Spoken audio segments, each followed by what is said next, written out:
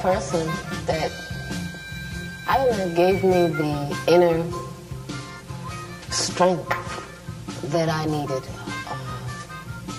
to overcome, or to be able to think about overcoming the tremendous odds that were against me. It was my grandmother. She came from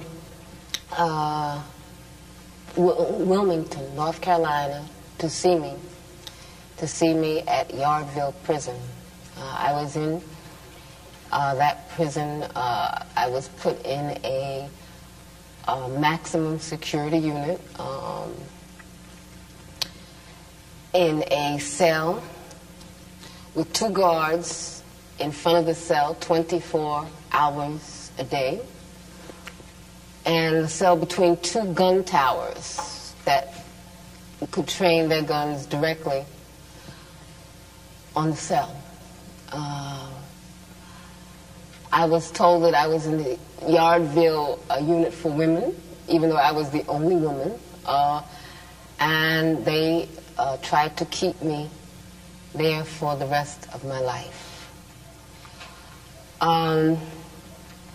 My grandmother came to visit me there to tell me a dream, and she came with all of my family, and everybody was happy, and I'm like, what's happening with y'all? And they said, no, she had a dream, and I was like, okay. And so my grandmother's dream was that she was dressing me, that she was in an old house that she lived in when she lived in New York still, and she was putting clothes on me. I said, is that the dream? She said, that's the dream. And I said, well, was I little or big? She said, no, you were big. So I said, oh my God, the only time people dress anybody when they're grown is when they're dead. And so she said, no, I know what you're thinking, no. What this dream means is that you are going to leave this prison. I don't know when, but it's going to be much less time than you've already spent here. And, I didn't understand the dream, to be honest. It didn't make any sense to me. What does this have and wearing clothes have to do with getting out of prison? But my grandmother has always had dreams, and her dreams have always come true. I don't know how my mother walked her trouble down. I don't know how my father stood his ground. I don't know how my people survived slavery. I do remember, that's why I believe. I don't know why the rivers overflow their banks.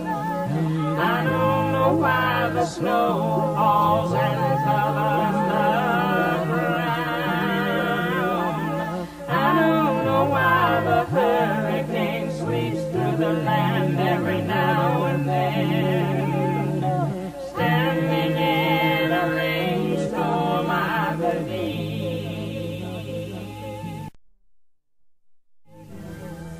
Many people say that injustice and hunger are walking freely all over the universe, and that nature is seeking a response.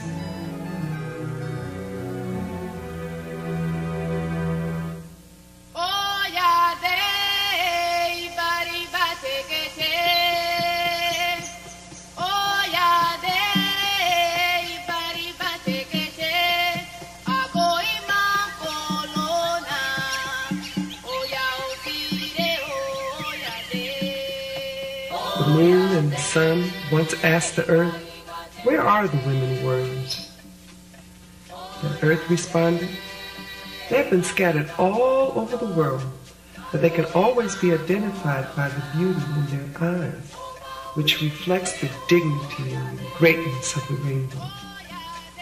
Nevertheless, continued the earth, they suffer greatly, often much more than what is commonly endured by a human being. Why? Then the moon and the sun responded energetically.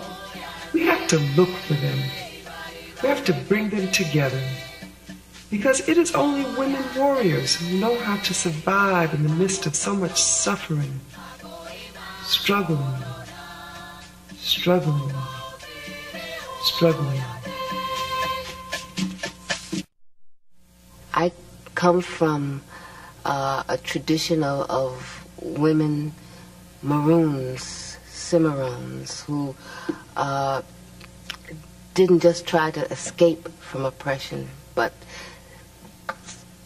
were totally mind, body, spirit committed to resisting and committed to winning.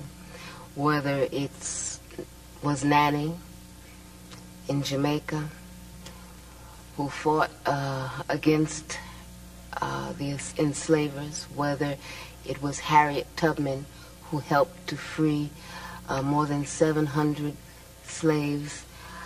I think I come from a very strong history, and I simply wanted to live on this planet and to continue that tradition and to try in my little way to make my ancestors proud.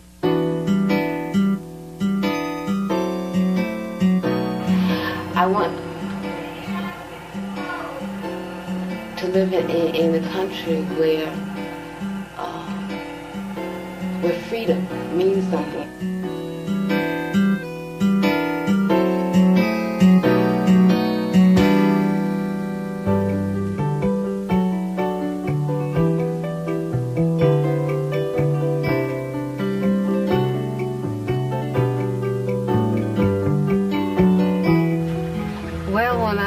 To Cuba, I really didn't know what to expect. I had these like crazy images, because even though I considered myself a socialist, I considered myself someone who really identified with the Cuban Revolution, I had been raised on a diet of anti-communism. And so I came here and I was like expecting, first of all, everybody to look like Fidel. I thought everybody was going to wear green fatigues and stuff. It was just like a crazy thing. And I thought people would be talking like the revolution. You know what I mean? I just had these crazy stereotypes. And then when I came, it was like, wow, a whole new world. The first thing that hit me was, just how beautiful the nature is here. Whether it's the sea, whether it's the plants. This is one of the most beautiful places I've ever seen in my life. Everything is so lush, so green, so ripe. And, just the climate made me immediately feel at home. I was very much impressed by the healthcare system, by the education system, by the sports teams, by all of the many things that the revolution has been able to accomplish. What has impressed me most has been how people live, just how people relate to each other. I mean, I come from a society that is literally at war with itself. I didn't even know how to react to people when I came here. People would just come off the street and start talking to me, and I would immediately get paranoid. What do they want? It was very difficult for me to realize, somebody would say, what time is it? Or where did you buy that? Because Cubans will come up to you and just talk to you, whether you were in a store or on a line, and that was something very different, that human contact.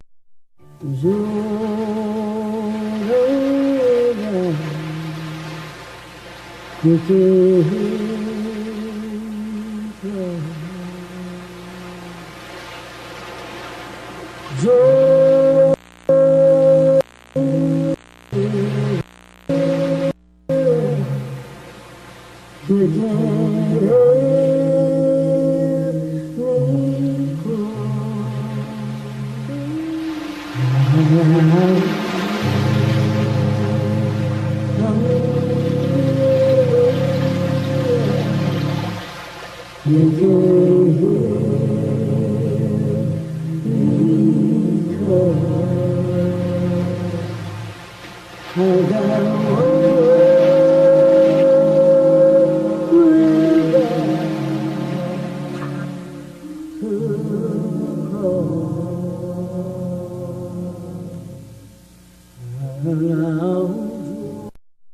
was born in 1947 in New York City.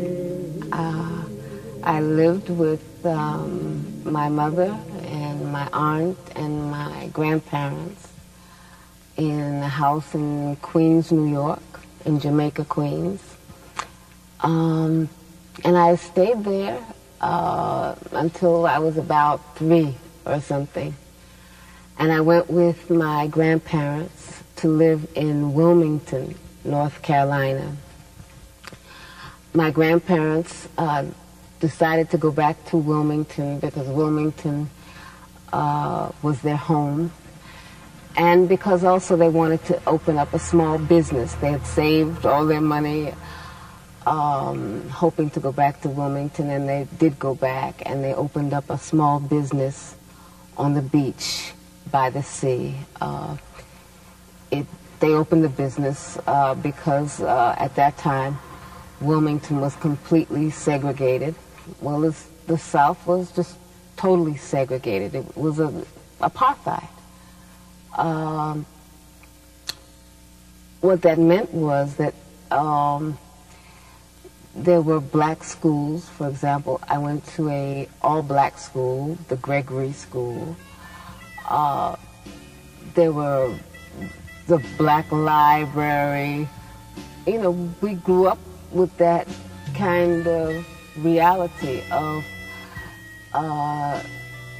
not voluntarily living like that, not voluntarily accepting apartheid, but understanding that the price of stepping out or standing up alone could possibly be death.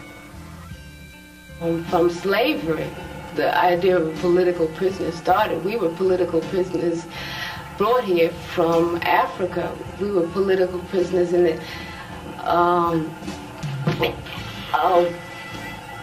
in order to keep colonialism fat, in order to keep the plantation owners that profited from our sweat and labors, we were kidnapped and brought here as prisoners, and our status hasn't changed, whether it's on the streets. We're prisoners of the ghettos, in Harlem. We're prisoners in small tenements. We're prisoners of urine-smelling hallways. And I mean, I've always been a prisoner. I've never been free in my life. I don't know what freedom means. Sitting in this place on this plantation, you know, you think back to what those slaves had to deal with, and that probably the only beauty that they saw was the human beauty between them and the beauty of the sky and of the trees and of the grass. And I think that probably helped them to survive, to stay alive internally, spiritually. Growing up, you know, by the sea and seeing the beauty of this planet, it was hard not to really have a profound respect for this planet, for nature.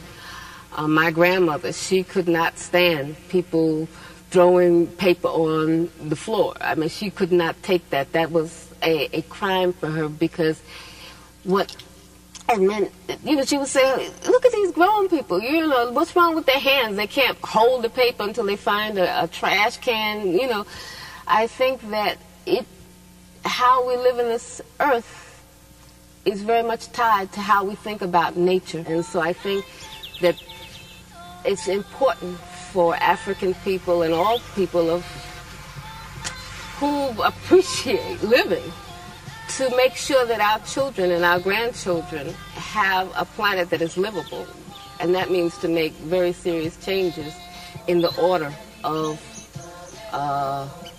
the priorities and the politics that exist today.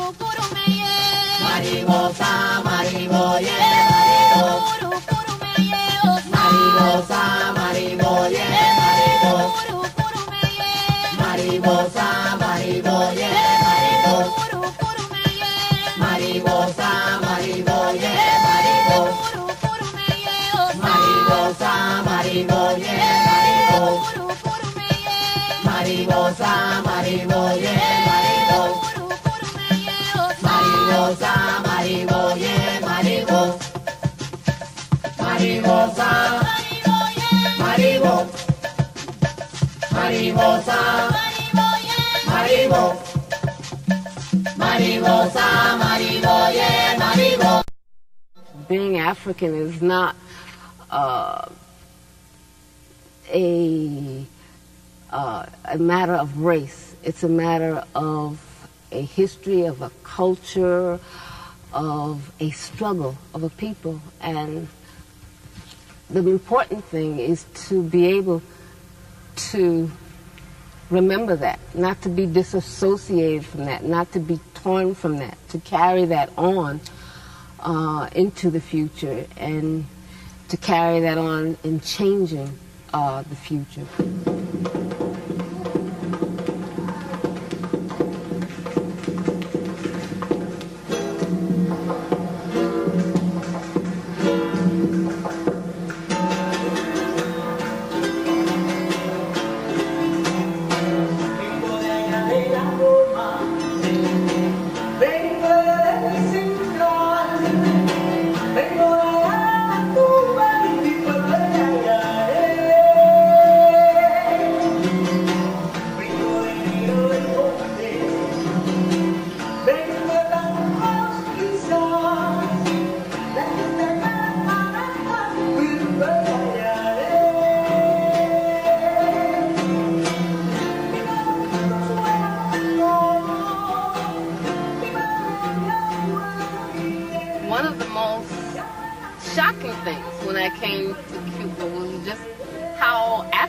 Cuba is.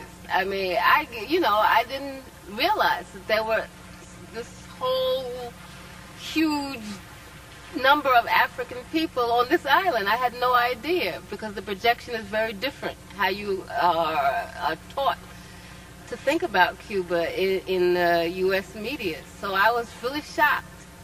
And then I began to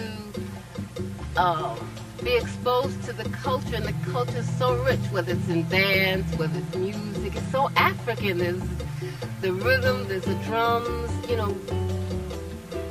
began to be aware of just how much they had robbed us in the United States, because the slavery, the kind of slavery that existed here was terrible and equally as terrible in the United States, but people were able to keep their religions, their gods, their peace language. They were able to maintain dances, rituals that were directly from Africa. And for the first time in my life, I became acquainted with the Orishas, with Yemaya, Shango, Obatala, and I felt like, wow, I was reclaiming just another piece that was stolen from us. Yagumagarere, Abaka, Erosiba, Yagumagarere, Alatariye, Erosiba, Moro, Coro, como temero, Modena, Yemomo, Temaka. Moro, coro, como temero, modena, yemomo, te mata. Otani, mamatara, eroni, mamarora, la we del oro, seriki, lorun a peleya.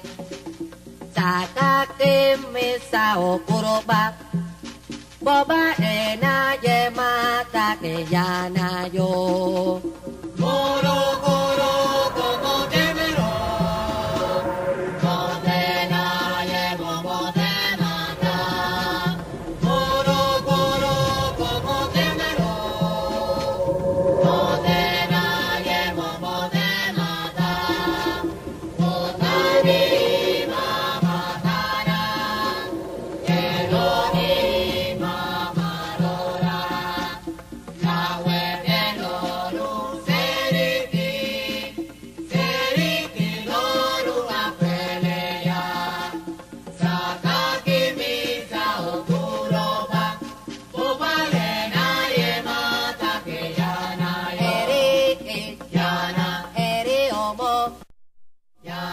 The Black Panther Party came under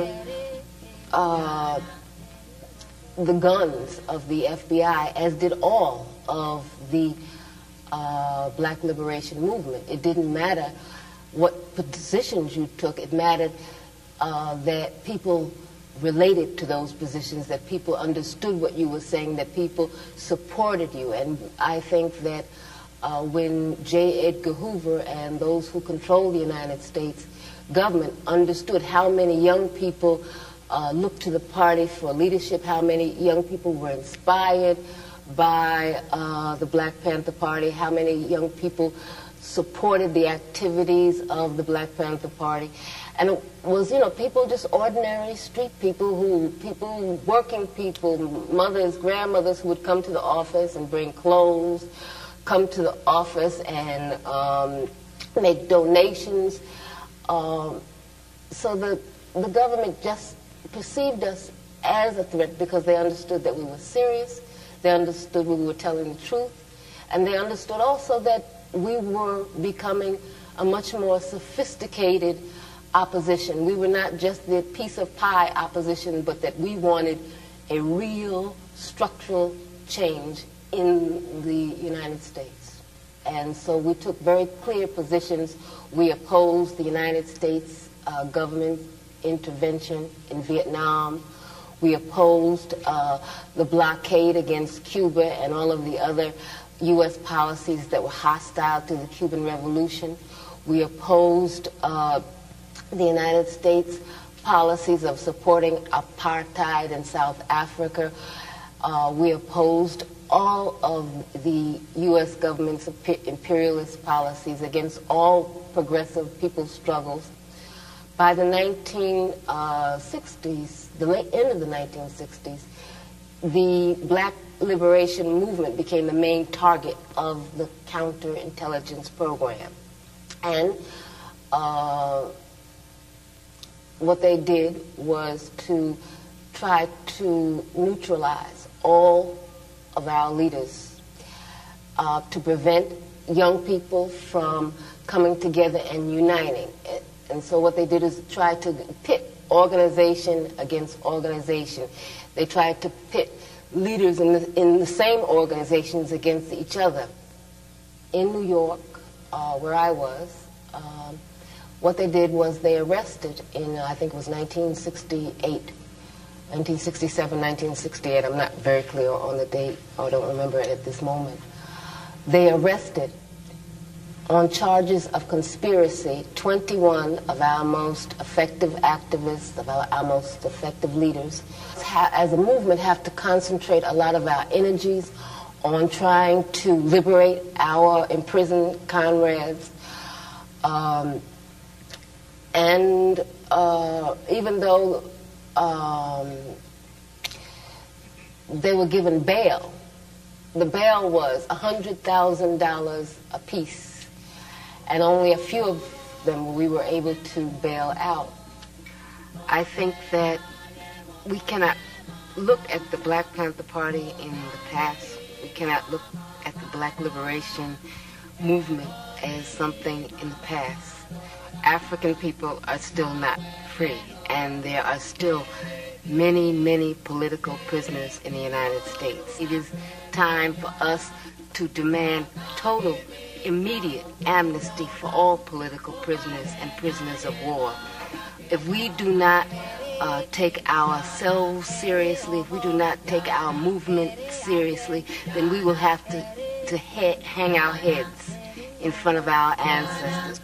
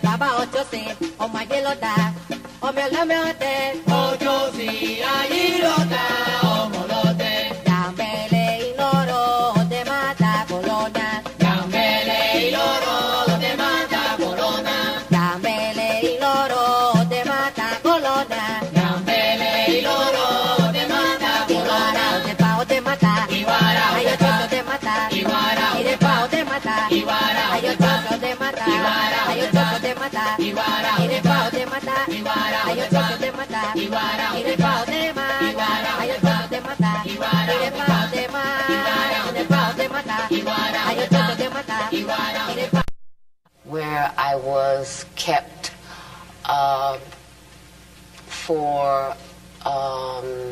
in a room, isolated for something like 4 or 5 days. I was beaten, tortured. It was a hellish experience. No one was permitted to see me. My aunt, who is also my lawyer, Evelyn Williams, had to get a court order for her and my mother and my sister to come and see me. I was in prison altogether 6.5 years. I spent more than 2.5 years in solitary confinement. Much of that was in men's prisons. In other words, I was the only woman. Even though they say that there are no political prisoners in the United States, I was kept in solitary confinement, kept in men's prisons because of my political beliefs. So you figure that one out. what it was prison. Prison was hell. It was a new kind of plantation. I feel like a maroon woman. I feel like an escaped slave, because what I saw in the United States in those prisons was slavery. It was black people with chains in cells. It was just poor people, you know, I mean, just stepped on and smashed. I'll never forget what I saw. I'll never forget what I've lived through. I'll never forget what my people have lived through.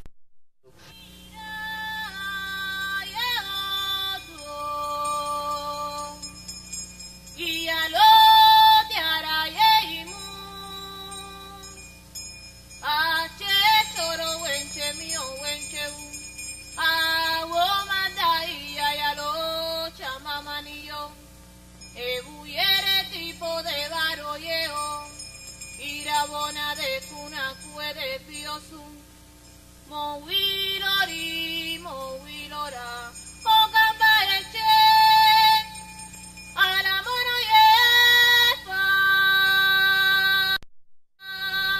We started to, I don't know, to feel tender toward each other. We started to feel an attraction, to feel like human beings again, I guess is the word for it. And the subject of sex came up, and we thought about it, and we talked about it. And it was really heavy. It was a heavy, heavy thing, because, you know, I didn't know how to feel. Because so much that was around us was like slavery, you know, I mean, it was like very clear they were out to wipe us out, and it was real. It wasn't any fantasy, wasn't any joke. They were out to take our heads. And, you know, I felt like a slave. I'm sure he must have felt just like a slave, and we said, well, how could we even think about bringing a child into this world? But then what other world is there to bring a child in? I mean, the world is a terrible place. And, you know, I thought about my mother, my grandmother, my great-great-great-grandmothers, and what they must have thought about as slaves, bringing life into this world. And, you know, we just decided that we were going to live, you know. We were going to live, we're going to struggle, and we're not going to kill our own hopes. We're not going to kill our own life. We're not going to kill our right to live. And so we just decided to be human beings, to be people. In spite of all the people that were trying to squash us down and all the forces that were trying to dehumanize us, we decided to be human.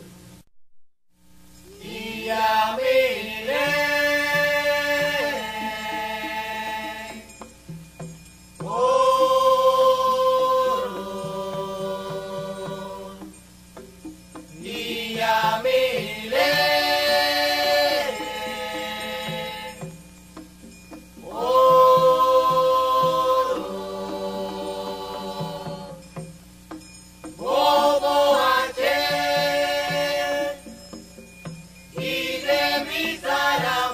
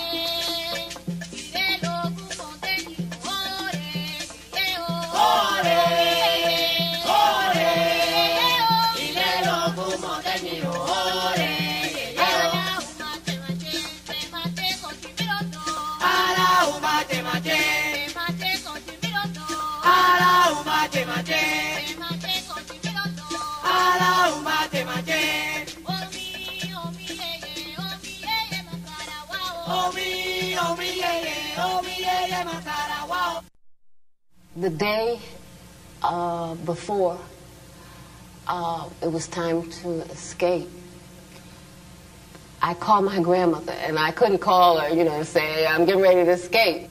And so she said, I want to tell you something. Are you listening to me? Yes, grandmother.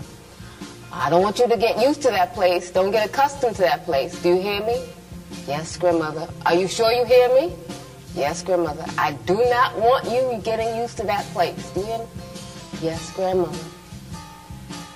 And so when I hung up the phone, it was like a sign. It was like, you know, my grandmother knew. It was like everything was ready to go, and everything went fine.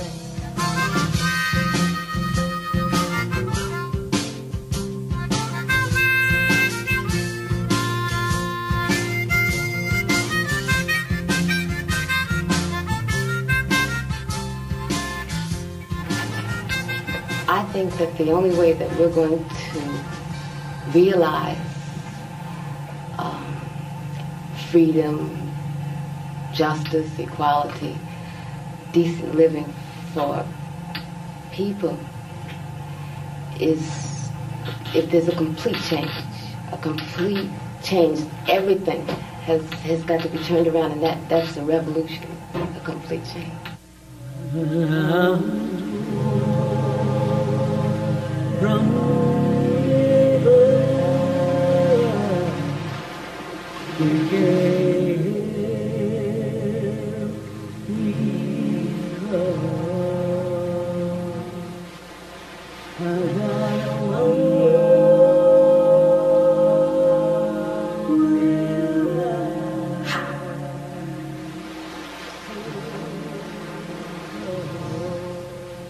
Separation has been very hard on my family.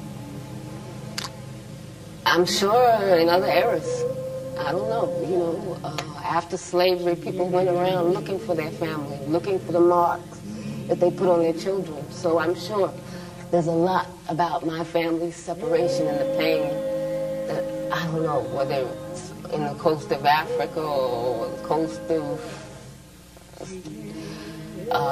some island in the Caribbean or in the United States. Separation is a real part of being African in the Americas, being slaves or ex-slaves. In my own case, prison has meant separation, exile has meant separation, and well, I'm going to be real right now because I can't be any other way. Today, my mother died. And I didn't know if I could do this, but since I didn't have anything else to do, and I figured this was the best homage I could pay to my mother, is to try to carry on her tradition, what she passed down to me, what my grandmother passed down to her, and what their foremothers passed down to them. I hope that I can live up to my mother's example, and I hope I can live up to my ancestors' expectation of me, because I really believe that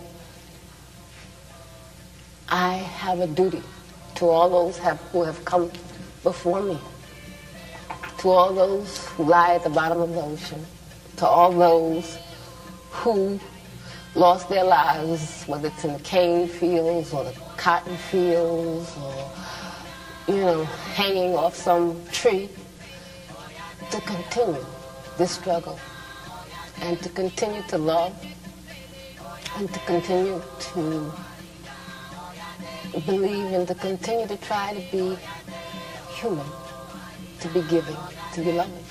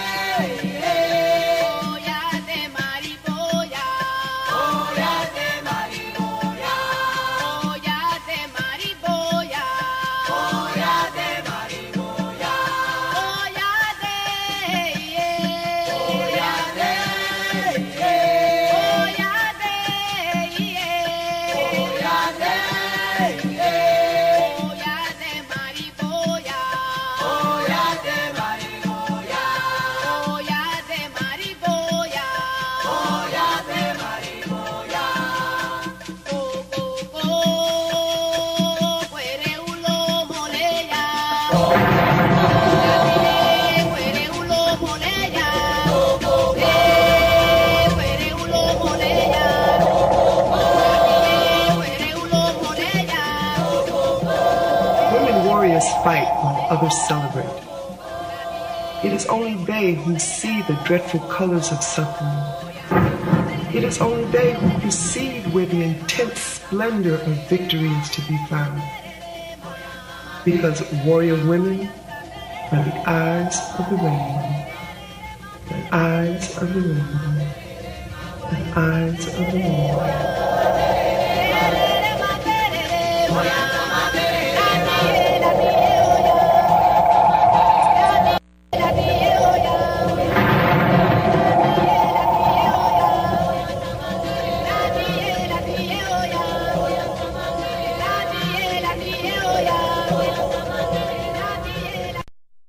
My name is Assata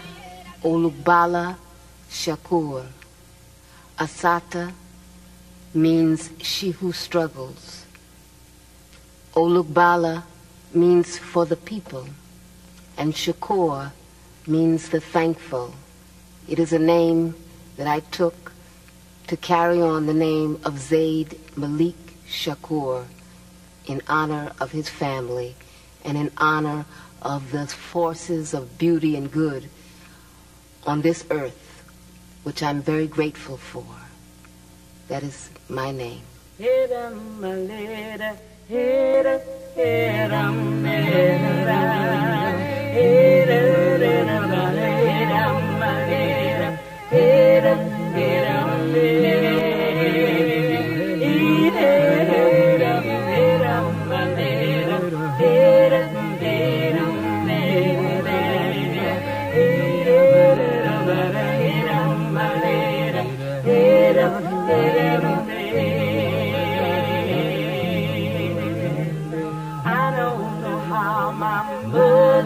Walked her trouble down. I don't know how my father stood his ground.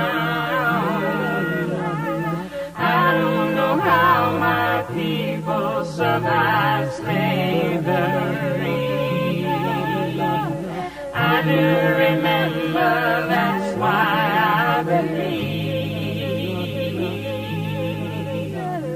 I don't know why the rivers overflow their banks. I don't know why the snow falls and covers the ground. I don't know why the hurricane sweeps through the land every now and then. Standing in a rainstorm, I believe. I don't know why the angels woke me up in the morning sun.